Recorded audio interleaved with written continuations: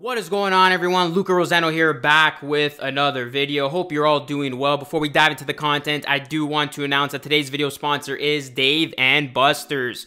If you're ever at a Dave & Buster's location, let them know that Luca Rosano sent you. Dave & Buster's is your #1 spot for all things sports. You can have some great times, play some great games, and watch your favorite sport at Dave & Buster's. I know it's a quiet time in sports, but we're going to soon be back into the full swing of things where all the major sports are happening all at once, including the World Cup. So make sure you check out Dave & Buster's. Okay, let's talk about some non-Kevin Durant Raptors news for once. Yes, some other stuff has happened that I wanted to talk about. The Raptors have locked arguably their best player of Summer League as the Raptors are signing guard Jeff Dowtin Jr. on a two-way NBA contract. Sources tell The Athletic. Dowtin Jr. had call-ups to Golden State, Orlando, and Milwaukee last season, and he was fantastic in Summer League. He averaged 16 points, 3.8 rebounds, 4.3 assists, 1.3 steals, and only 0.5 turnovers per game on incredible efficiency. He shot 57.1% from the field, 36.4% from deep, and 92.3% from the line. He looked like a veteran out there and did a great job of controlling the offense. Last year, Dowtin was one of the Santa Cruz Warriors' best players in the G League, and he played 9 call-up games in the NBA for the Magic, Bucks, and Warriors. He's 25 and has great length at the guard position. Toronto now has both two-way spots filled up, with Ron Harper Jr. claiming the other one. A number of players are on non-guaranteed deals already in place to fight for the final roster spot or two, if someone is waived, of course. Now, this is going to include Delano Banton, DJ Wilson, Armani Brooks, and Justin Champagnie. Christian Coloco is not yet signed, but it's safe to assume that he'll take a roster spot when it's all said and done. So just like that, the Raptors roster is coming together. It is almost set.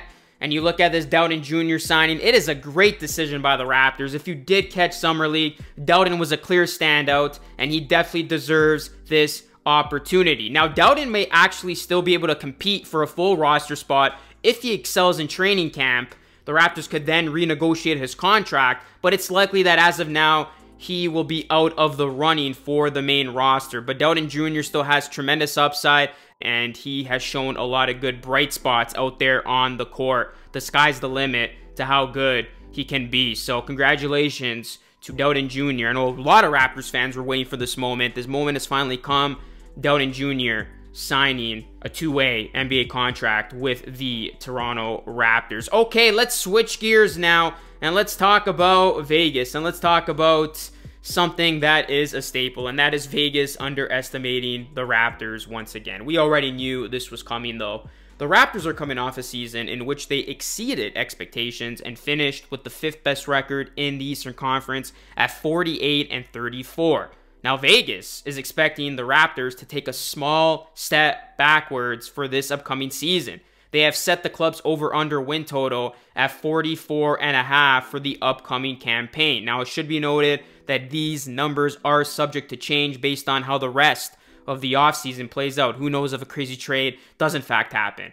But nonetheless, I'm going to tell all of you, smash the over if you're looking to bet on this, because the Raptors have consistently hit the over on Vegas's totals in recent history, exceeding the estimated mark 9 times in the past 10 seasons. The only year the under came in was in 2020-2021 when the Raptors played their home games in Tampa. Yeah, don't take me back to those memories.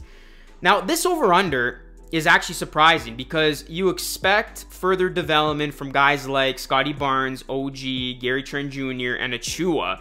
And the Raptors have their stars who you know you're going to get from, guys like Siakam and Van Vliet. So I can't imagine the Raptors going backwards. The Raptors are only going to get better, in my opinion. So yeah, definitely take the over. I think this is a great way for you to make some money if you do want to bet on it. But if you're not going to bet on it, you could just sit back and watch the Raptors try to prove everybody wrong again and prove the public wrong again for underestimating them going into this season. The Raptors are going to have a solid team even without Kevin Durant, and we will see how everything continues to come together for them. Now, the last thing I want to talk about here, I wasn't going to talk about it, but I was on the video that I made yesterday, and I stumbled across this comment, which prompted me to talk about this, and it's this comment right here talking about a Ben Simmons trade. And then this made me investigate, why are we still talking about Ben Simmons trades? And then I saw this report, and it's from Heavy.com, that one NBA executive said to Heavy's Sean Devaney that the Raptors recently had an interest in Simmons. He said this: Toronto had an interest in Simmons before,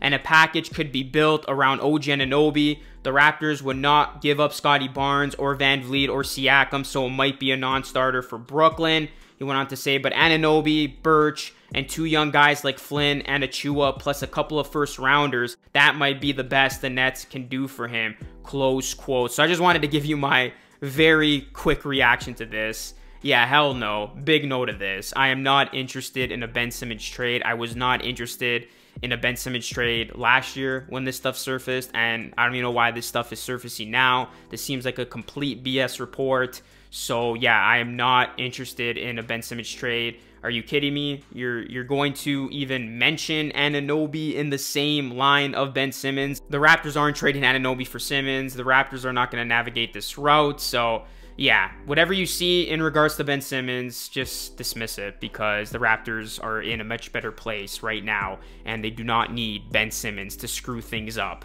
as we don't even know what Ben Simmons is going to look like come next season. The dude has not played a game in what feels like forever. So that is it. Just wanted to give you guys some updates out of the Raptors world, and just wanted to talk about some of the stuff that has happened. Leave your comments down below. Be sure to drop a like on the video. Please subscribe to the channel if you are new. Plus ring the bell. Let's get to 27K. Make sure you are subscribed if you are watching this, as my YouTube analytics say that about 66% of you are not subscribed. So kindly subscribe if you are not, and keep it locked and loaded on this channel for all your Raptors and NBA news and stories. This is Luca Rosano signing off, and I'll catch you all again in the next video.